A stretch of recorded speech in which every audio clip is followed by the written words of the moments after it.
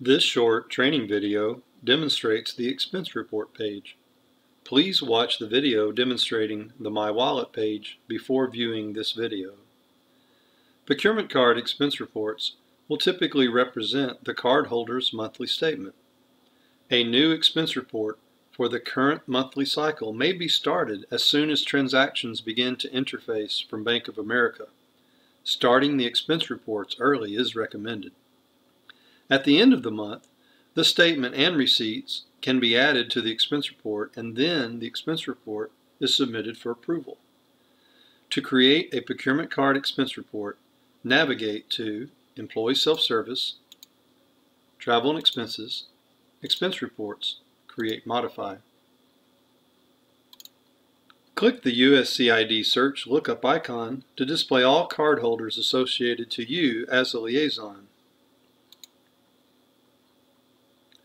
Note, if you as a liaison are also a travel proxy, all cardholders and all travelers will also be displayed. Remember, this video was created in our training environment where cardholders are named cardholder 1, 2, 3, etc. Normally, the cardholder's name will be displayed. Select a cardholder and click Add. Change the business purpose from employee travel to procurement card. Enter a report description. This may be any description your department requires. However, we recommend it reference the statement it represents. There is no need to enter the cardholder's name in the description, as this is already displayed on this page and other pages.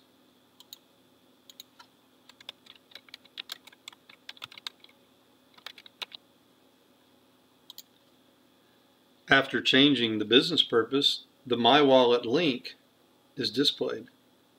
Click the My Wallet link to select all or some of the procurement card transactions.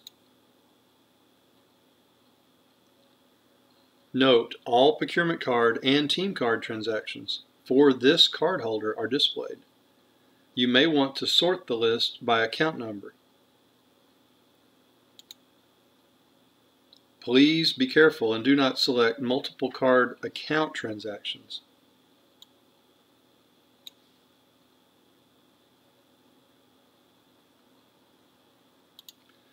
On this page, individual transactions can be selected. In this example, I will select one of the Amazon transactions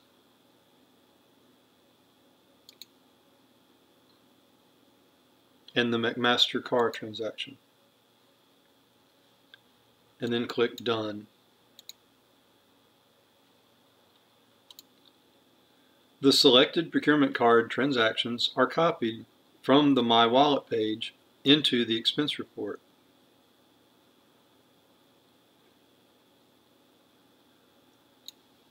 Notice the number of My Wallet transactions has decreased. The description entered on the My Wallet page, which was demonstrated in the My Wallet video, was also copied into the expense report, as well as the attached receipt.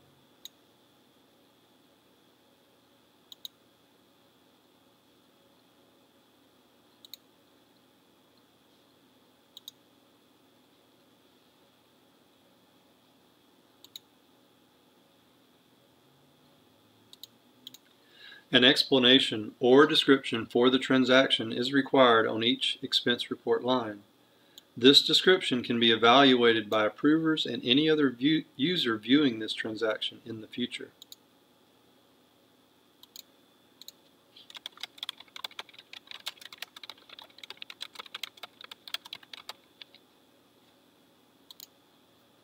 Each cardholder has a default department fund combination assigned to them in their employee profile. This combination will default to each line of the expense report.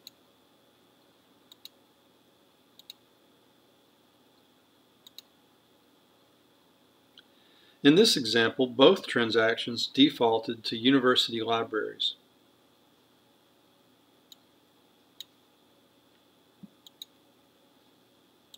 Any chart field on the expense report may be changed by selecting Default Accounting for Report at the top right.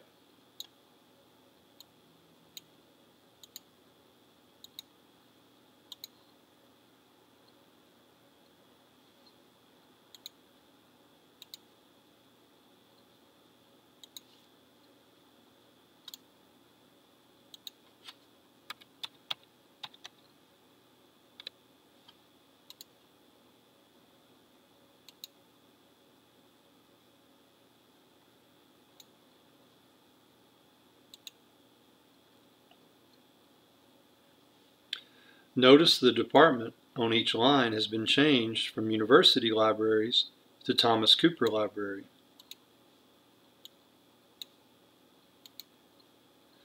Chart fields may also be changed on each line.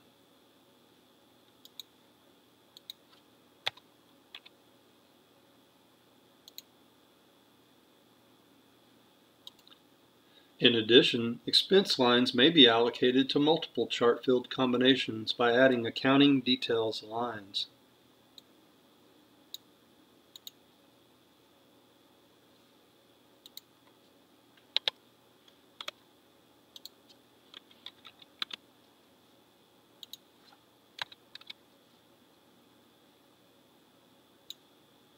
Notice that changing the expense type on the expense report is not permitted.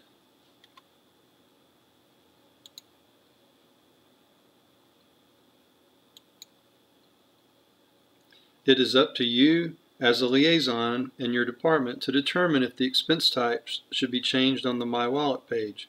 However, accurately charging the transaction to the correct GL account is required.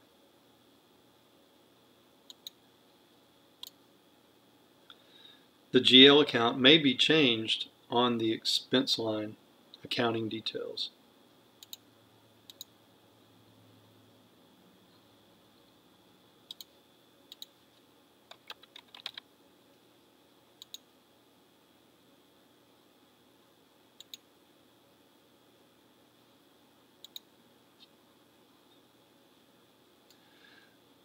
So please be careful to change each of the GL accounts from the MCC expense type default to the appropriate GL account.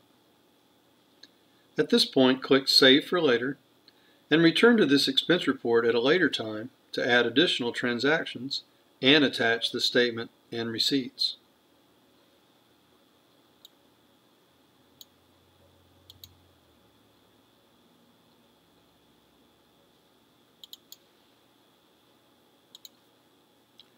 I will now demonstrate the month-end scenario.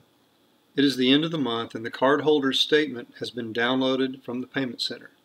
All receipts have been scanned and are ready to be attached to the expense report.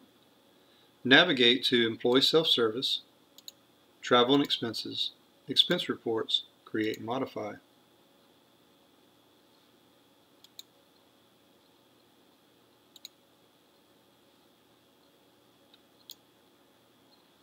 Open the expense report. Attach the statement and batch of receipts to the top of the expense report.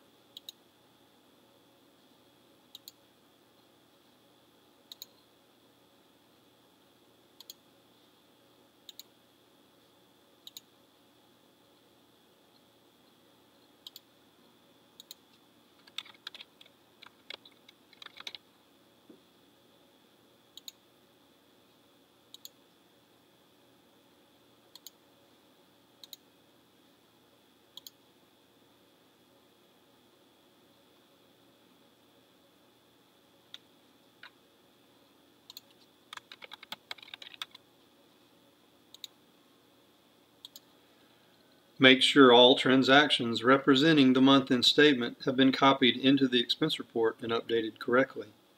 The expense report total should be equal to the procurement card statement.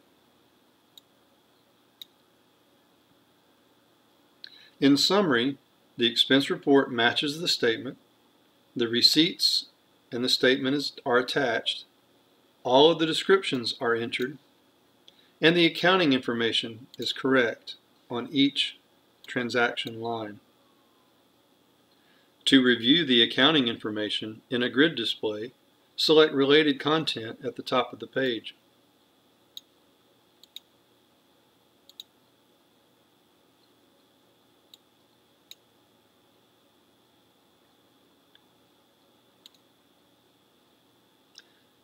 Additional related content, such as the enhanced data, may also be displayed. Close the related content by selecting Close on the Settings icon. To submit the expense report for approval, Click on the Summary and Submit link.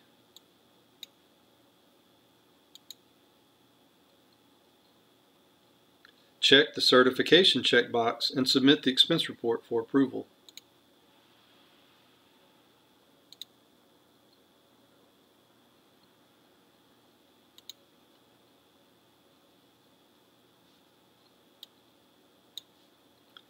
If you wish, click the Refresh button until the expense report status changes to Submitted for Approval. Expand the Approval History section to display the approvers to whom the report has been submitted.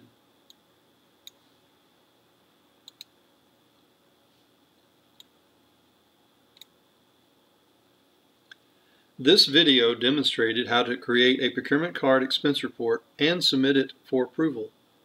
Detailed procedure documents for both the My Wallet page and the expense report page are available on the training website.